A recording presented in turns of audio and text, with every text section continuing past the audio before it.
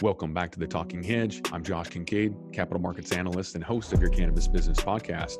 Today, we're going to dive into a report from Hedge on understanding the seasonality in cannabis sales. We're going to find out who's buying cannabis, what they're buying, and when. On the line with us is Dan Kimmis with Good CBD Products.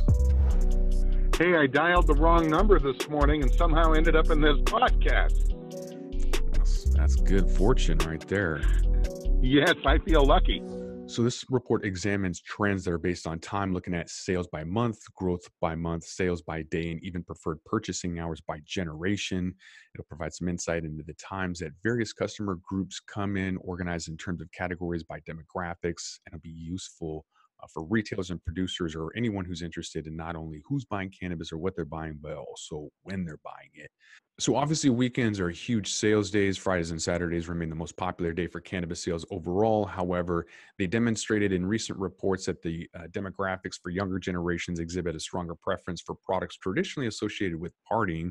So Gen Z, millennials, they love concentrates, for example, while the older generations gravitate towards a wellness adjacent products. So the theory is given that further support by seasonality data shows products more specific to regulation enjoying more sales on weekends, while wellness adjacent products sell better during the week.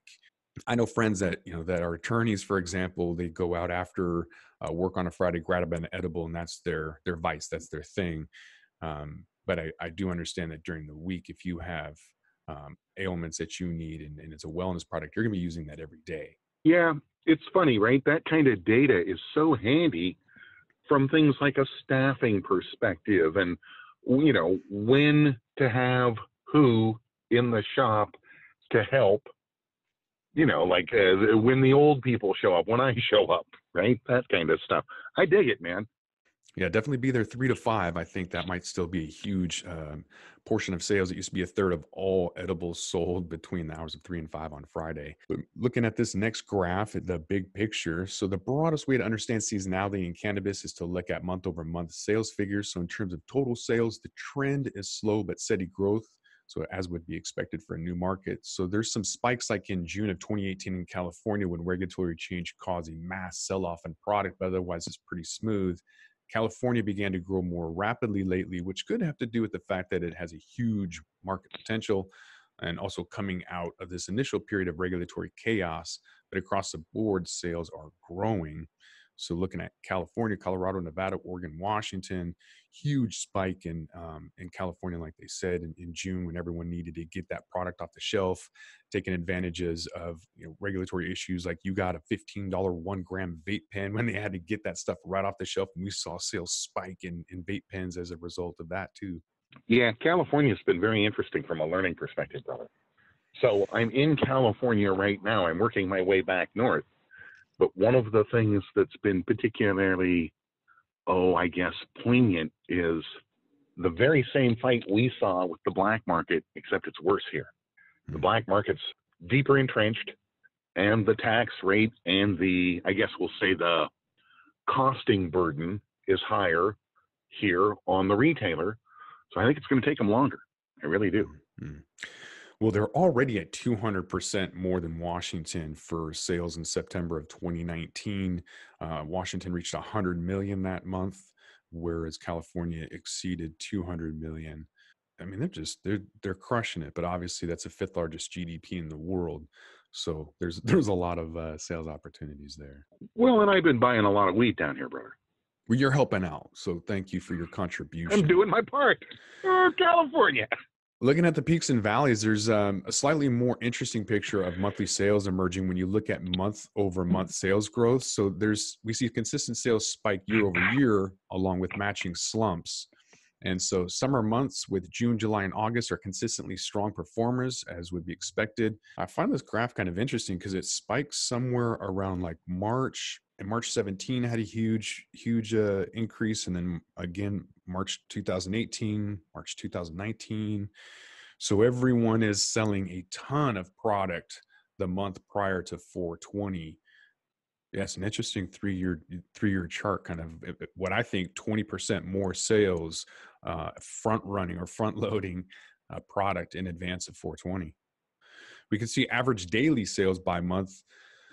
Over the past 3 years, we see some consistent trends, but the fluctuations are definitely tighter than with total monthly sales growth. Summer still does well, but we see that with most serious slumps in October, and then the downward trend line for most recent data in September 2019 indicates that that will be the case again. February, after you adjust for the disadvantage in total days, is actually a strong month for average daily sales growth over January. So this month over month average sales is all over the map. But it's interesting. There are waves and valleys. It kind of goes up and goes down.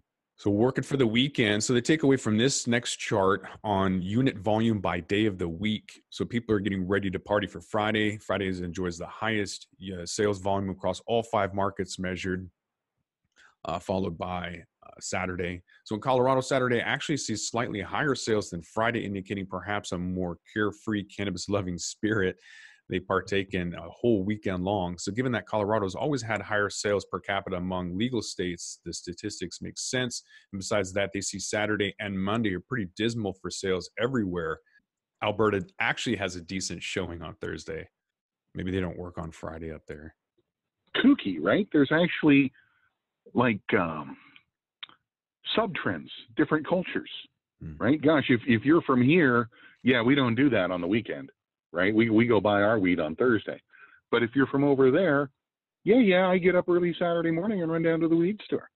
Yeah, you're going to sell you're going to sell 20% more product on Fridays just right off the bat. So I kind of like looking at restaurant volume, when people are there, when they're not. And so Headset provides a similar chart here for busiest hours.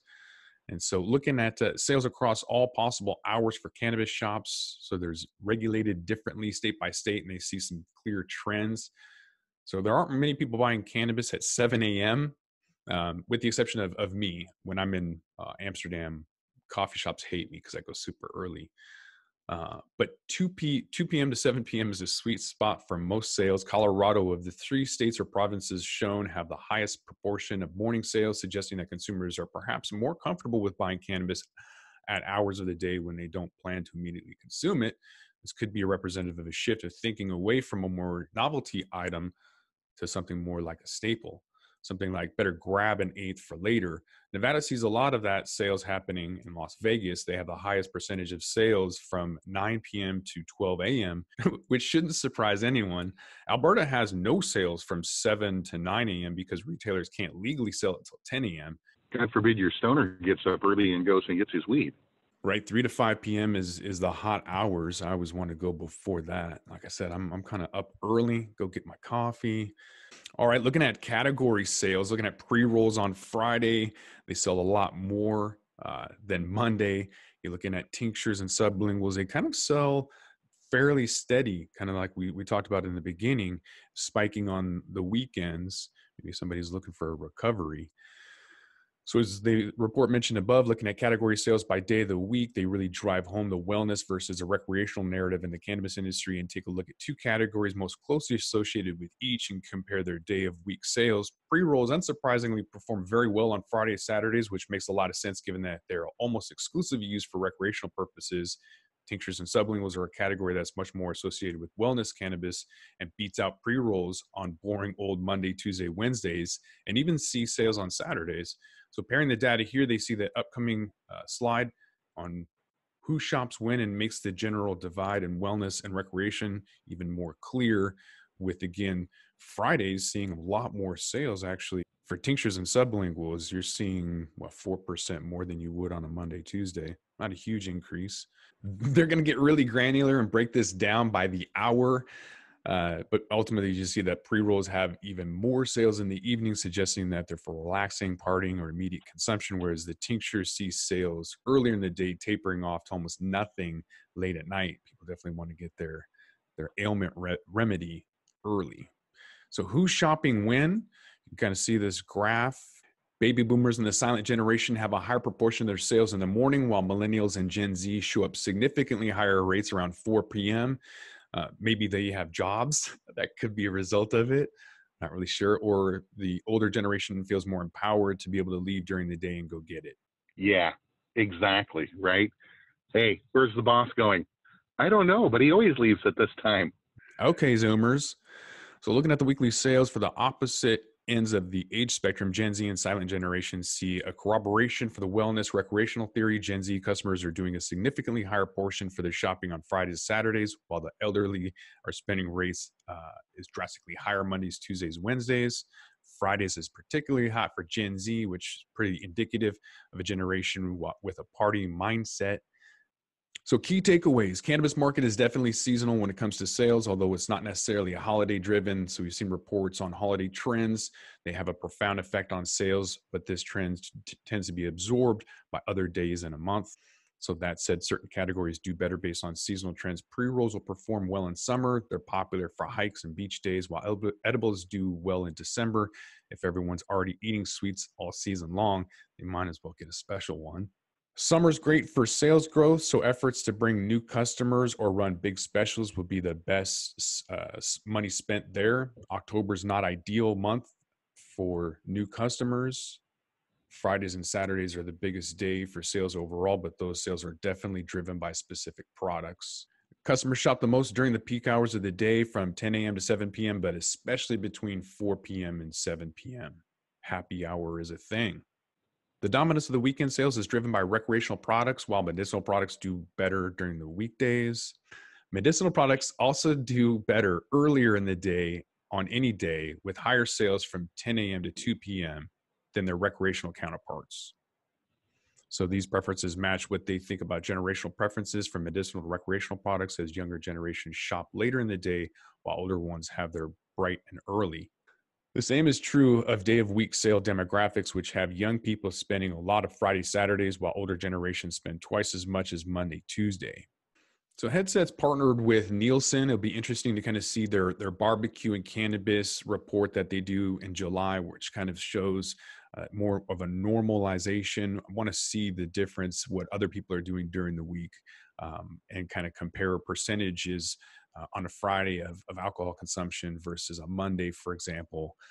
But all in all, I mean, it's starting to show some decent trends. I'm just interested in to see kind of more and how that's normalizing or compared to other industries. Yeah, how do you get the headset report? What do you do if I'm just like a normal human and I want the headset report? What do I do? Go to headset.io and then click on industry reports, and then you put in your little information, and then out spits the report. You can download it and read it to your heart's content. Well, that sounds pretty good in between now and the next episode of The Talking Hedge. They got some good blogs, some good stuff coming out. Always like diving into the reports and seeing what kind of cannabis is being purchased, who's buying it, and when. So you want to check out headset.io or just come back to the Talking Hedge. With that, we're going to roll this one up. I'm Josh Kincaid. This is the Talking Hedge. By the way, if you enjoy the content, please show your support with the cushy gesture of $4.20 a month on the Talking Hedge's Patreon page.